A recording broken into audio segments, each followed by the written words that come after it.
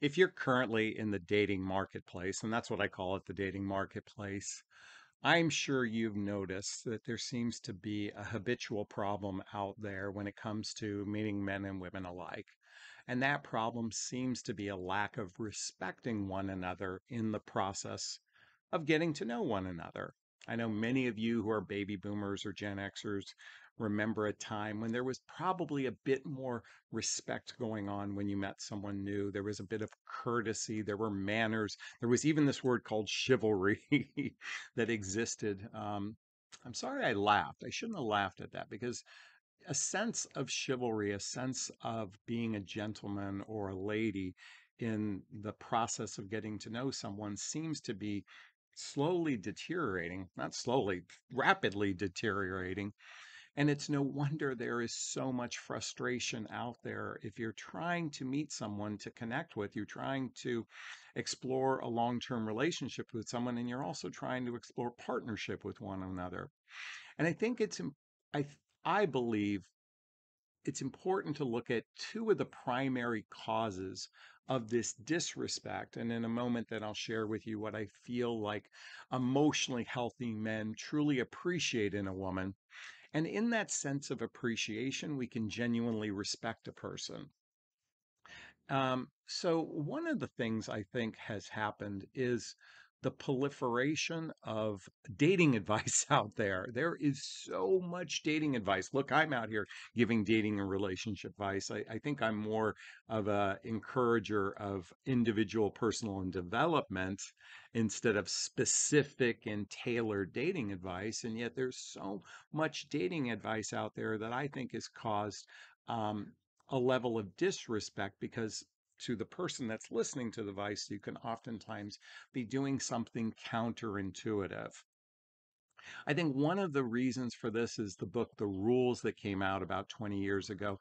And I'll be candid with you, I disrespect the book, The Rules, because it's a lot of game playing in the way, and it's short-term game playing to, or it's a strategy of game playing to trigger short-term responses. And why I say short-term responses, one of the primary fundamentals of the book, The Rules, is playing hard to get. And by playing hard to get, you trigger a man to want to chase you. In fact, many of you have been indoctrinated that men love the hunt and men love the chase. Well, do men walk around going, I want a relationship, I want a relationship, I want a relationship? Is that what they're hunting when they're operating that? Or are they hunting physical connection with a person?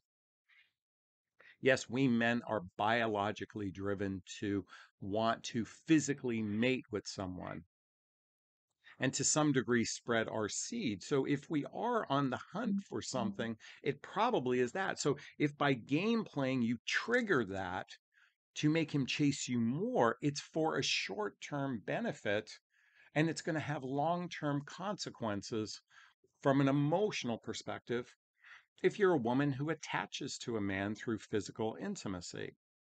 Now, there's a variety of different game playing strategies out there, from waiting before you text someone to write smaller, shorter text message than he has. I mean, and then there's all these rules of what you shouldn't do. I remember sharing this last year. I was reading a blog, not a blog, a tweet from someone said if a man doesn't offer to pay your valet on a date, don't accept a second date. Well, I mean, what an entitled perspective. I'm feeling, why isn't she offering to treat his valet if he treated for drinks or dinner? And I'm being a little bit rhetorical here.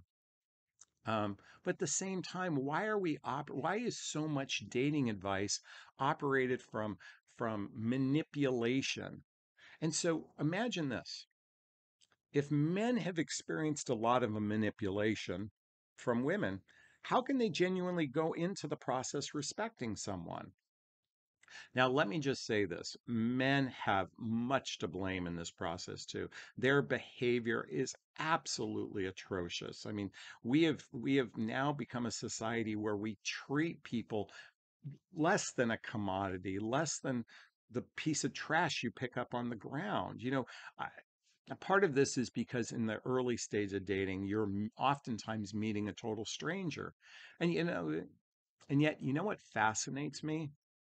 Most human beings will treat the stranger at the grocery store with a greater level of respect than the person that they're about to meet for a first date. Isn't that sad that we've come to that place? Isn't it sad that there is such disrespect happening? It baffles my mind. And while not everybody is going to experience, let me reframe that. While you're going to experience, listen, I don't, you may have maybe only experienced this once or twice. There are many women out there that have experienced habitual disrespect in the process.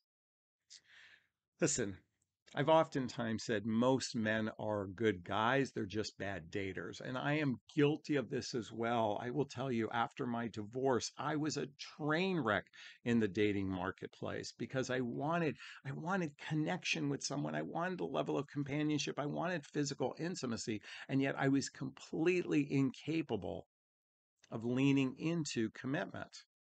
I was going through a contentious divorce. I was having job issues. Um, I lost my money in the marketplace in the crash of 2008 and 9. I got addicted to drugs and alcohol as a way to numb the pain. I was a train wreck. And yet the drug of choice I had was actually one of the drugs of choice was online dating to meet people just to because there was something empty inside of me. I wasn't doing it intentionally to hurt someone. I was in so much pain that my pain bled into other people in the context of I didn't love myself. And when I didn't love myself, I treated people with a level of not disrespect, not I wasn't treating from a level of coming from their point of view of how my actions, because I was so myopic into looking of what I wanted was a short-term fix. And sadly, we've seen a huge proliferation of people who are self-centric, meaning they want temporarily to fill their own needs of companionship, connection, and sex without any real understanding.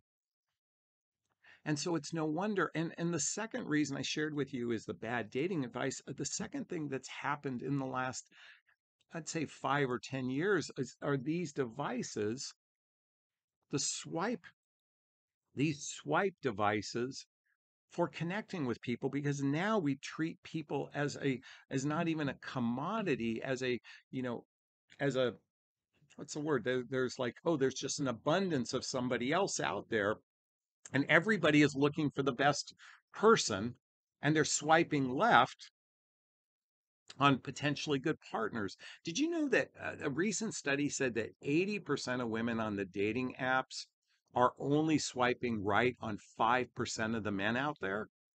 That fascinates me if that is an accurate number. So what that means is everybody's vying for, the what they believe is to be the best, and they're bypassing a lot of good people in the process.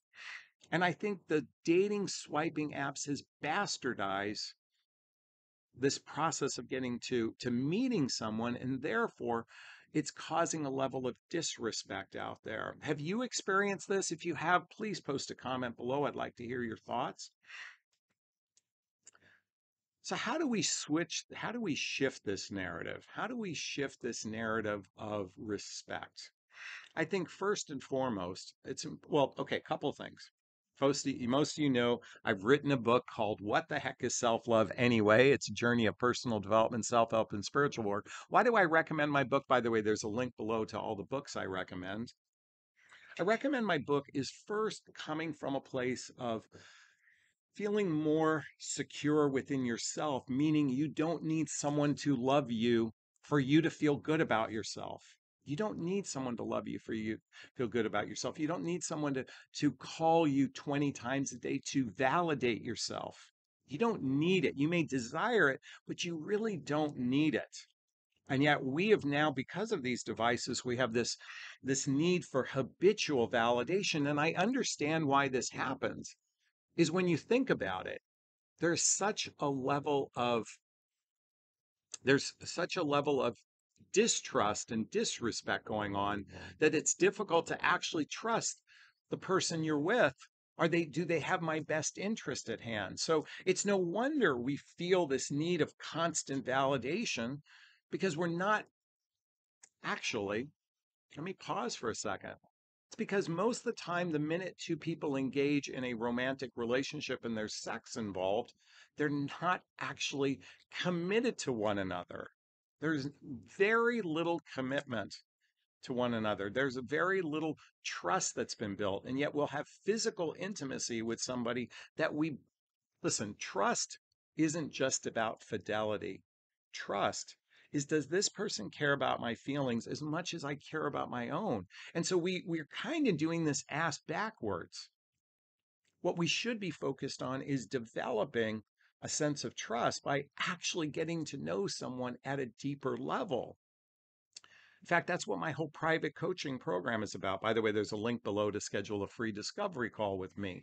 Why I'm sharing this with you is one of the things I work with clients is teaching them the questions to ask a guy early on based on their own individual personality, because I know there's the 36 questions that's in the New York Times or Washington Post that you ask on a date. I'm like, okay, those are great generic questions, but don't you want specific questions based on your personality, based on your desires and your lifestyle? So yeah, check out the link below to schedule a discovery call with me. Because the reality today is we have to be a detective to determine, is this person emotionally mature enough to lean into a relationship, or are they emotionally unhealthy? And sadly, the vast majority of humans out there are rather dysfunctional in their emotional maturity and their relationship skills. Because if you're with someone who has poor relationship skills or poor emotional maturity, they're going to operate from their own perspective and not operate from a place of what can I give instead of what can I get. Yeah, sadly, here in the United States, we operate from a place of what I can get instead of operating from a place of where I can give. And I know many of you women are actual genuine givers. You operate like this t-shirt says, I've got your back. See, the back is missing and this person has it. Many of you operate from that loving, kind place because you're natural givers. Not all of you, believe me, there are plenty of women who are entitled out there, and there are plenty of women who don't respect themselves. They're what I call the doormats. And I, please, no disrespect by saying that, but when you operate by overgiving, overgiving, and overgiving, hoping to get something back, it's a misalignment in the relationship. Now, an emotionally healthy guy is naturally going to be a giver, and he's naturally going to want commitment. But sadly, you've got to sift through the men who don't love themselves, because the men that don't love themselves aren't able to lean into deeper intimacy. And when I mean love themselves, there's a level of self reliance, self respect, self confidence, self esteem, and not, listen, I'm a human being that is riddled with emotional flaws. So I'm not here to suggest there is some sort of epiphany that a person reaches and they've just reached this height. It's the human beings who are actively doing work to heal childhood wounds and traumas and adult traumas, healing that work that allows them to step into deeper intimacy. This is why I continually recommend reading the book, The Hoffman Process. The Hoffman Process. Do a deep dive into healing oneself so you actually become a repellent to people who are going to be dysfunctional. You know, one of the books I lately been recommending to you all, and while I'm not a fan of everything in the book, I recommend this book because Why Men Love Bitches, because bitch stands for babe in total control of herself. Yes. If you want to feel respected in a relationship, if you want to be that 1%, that, you know, 1 out of 1 million for the guy, then I'm inviting you to lean into your empowerment. In addition, I invite you to understand the complexities of emotional intimacy. And if you're not familiar with this book by Robert Masters, I highly recommend checking this out, because I'm going to lean into this in a moment. Emotional intimacy. Um, Here's the thing. Men who are commitment oriented, men who have their act together, men who want to lean into a deeper connection with a person is thirsty for emotional intimacy and how these guys will feel respected. I'm going to share this with you for a second, and it's only exclusive to these guys. So I wrote in my notes, here's my notes. So here's what men or guys respect. Instead of trying to love us, seek to understand us, seek to understand how we tick. Be curious about who we are as a person. Go deeper with intimacy because this builds a deeper bond for the long run. Men respect women who actually want to get to know them at a deeper, intimate level. And again, these are the emotionally healthy men. The vast majority of guys are dysfunctional, just like the vast majority of women are dysfunctional. But I'm inviting you to go beyond. You want to be, my invitation for you is to be the different person, not the entitled, not the doormat, that person that's empowered and not operating from an expected that men are supposed to do everything and you just sit back in your feminine energy and just wait to be claimed. That's not going to work. What's going to help you, at least this is my invitation for you, is to lean into deeper intimacy. So, these are 4 things I want to share with you today. These are 4 questions you might want to ask your partner. In what way can I improve upon as a partner? We might not know our blind spot. By the way, I didn't write this content. I was actually reading this and observing this from a couple different resources. So I just want to share with you. I didn't make this up. And this is from previous content that I've read and books I've read and such. So, in what way can I improve as a partner? In fact, I think I'll ask my girlfriend that next time I speak to her. In what way can I improve as a partner? Number 2, do you have any needs that you feel are being neglected? Do you have any needs do you feel they're being neglected? Each person's needs are different. This is a great question to invite in to build deeper intimacy, to build deeper trust, to build roots of real connection. Because when we're truly connected and appreciate another person, we actually respect them and want them in our lives. Number 3, is there something I've done that you're still hurt over? What do you need from me to help you heal? This is a great question to again, these are for the more this is for the relationship that's a little bit more seasoned. In other words, there's established um, desire for long-term commitment. This is what's known as a withhold.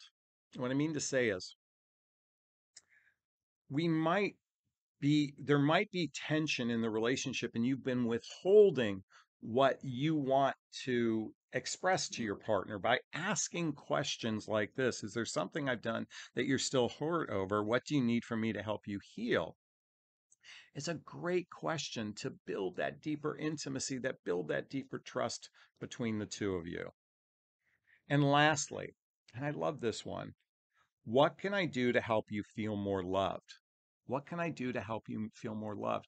What a great question. Now, a lot of men will struggle at this because you're possibly with that 60, 70, 80% of men who are emotionally constipated, that are emotionally stunted, that are dysfunctional. But guess what? Digging about a bit will help you determine, is this a person worth investing in? Or is this a person that may not be able to reach that level of deeper intimacy you desire to build that truer partnership with one another? Is this sinking in? Is this resonating? Please let me know. Hit that like button. Please share this video with your friends. Please subscribe to my channel if you're brand new. Folks, this is tricky stuff we're dealing with.